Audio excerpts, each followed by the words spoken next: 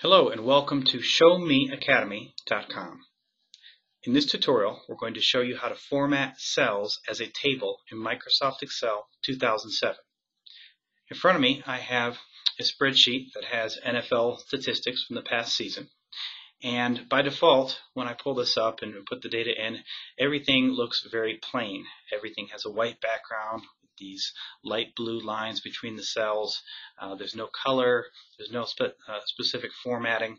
And if I want to add any formatting, any definition to this table, I by default would have to do it manually. I decided that I wanted the column headers to be a different color. I would have to go here and manually put that in myself, and maybe I wanted every other row to be a different color as well, so I would have to manually go in and put that in myself again. And you can see where this could become very time consuming and painful, but you don't have to do it this way. There's a much faster automated way to do this in Excel. So first of all, I'm going to back out of here and go back to the initial state of my spreadsheet. And now, instead of trying to manually format the table, I'm going to stay here on the Home tab, and I'm going to go to Styles. And when I click on Styles, there's an option here for Format as Table. I'm going to do that. I'm going to click that button. And notice this pop-up menu comes up, and there's a whole plethora of different types of styles, colors, weights here, depending on what I want the finished table to look like. And I'm going to go ahead and pick one of these. Maybe I'd like it to have orange highlights. I'd like it to show the rows in alternating colors. So I'm going to click here. And when I do that, it asks me, it comes up with a Format as Table window. And it says, where is the data for your table? Now you can annotate any amount of data as being part of your table. It can be, you can pick one row, one column, one group of cells, etc. But I want you to notice that in the background here, there's a group of data that's already been selected. Notice there are these dotted lines around this data.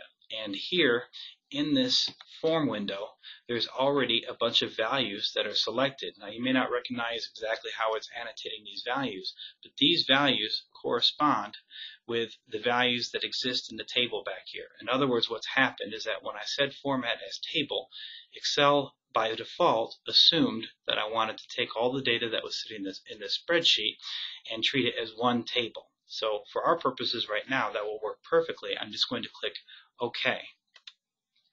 And this little pop-up comes up. It says your selection overlaps one or more external data ranges. Do you want to convert the selection to a table and remove all external connections?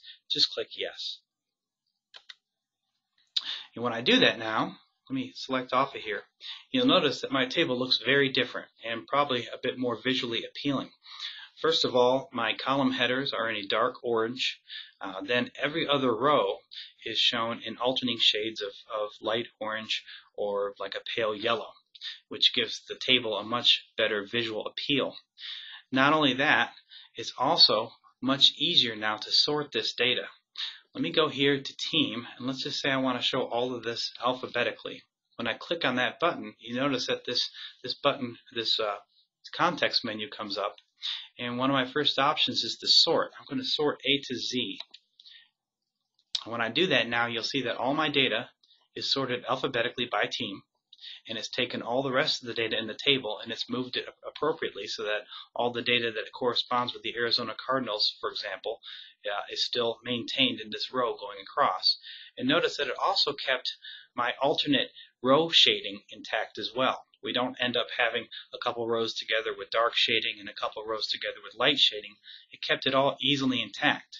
In fact, we can even go to other columns and do the same thing. Let's say we want to instead sort by points per game. We can do largest to smallest. Now we have a completely different order, but the format of my table stays the same. And you can, of course, do this by any column that you want. It makes it much easier to sort your data, and it puts it in a visual format that's much more appealing. Now you have a couple different options as well when you're selecting data to make your table. Let me go back and do some of those real fast.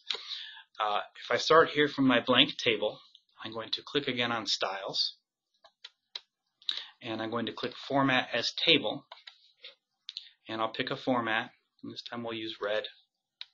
And this time, instead of using the default values that are in Format as Table, I'm going to push this little, or click this little button right here. This button will allow me to manually pick the data rather than picking the default group of data that Excel found when I chose to format as a table. So when I do this now, it's going to minimize this window, and I can select data here. Let's say that I just take the first several columns of this table,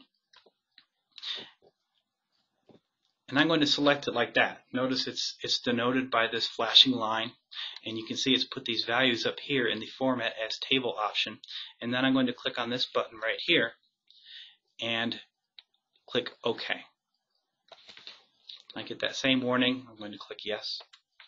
And now you'll notice that it only applied the formatting to those columns and those rows which I chose, rather than by default taking the entire table. So you don't have to live with the default selection that's given to you when you create cells as a table.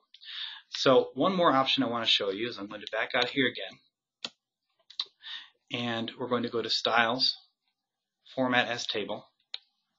This time I'll pick blue. And this time I'm going to uncheck this button for My Table Has Headers. When I do that, click OK. Click Yes on this warning. And you'll notice now what it did is it didn't recognize that this table, that this row, had the headers in it. So it added these new headers to the top, saying column 1, column 2, etc. Now, of course, in this case, we have a table that has headers already on it, so this isn't a good option for us. But these values right here serve as your column headers if your data doesn't naturally have it.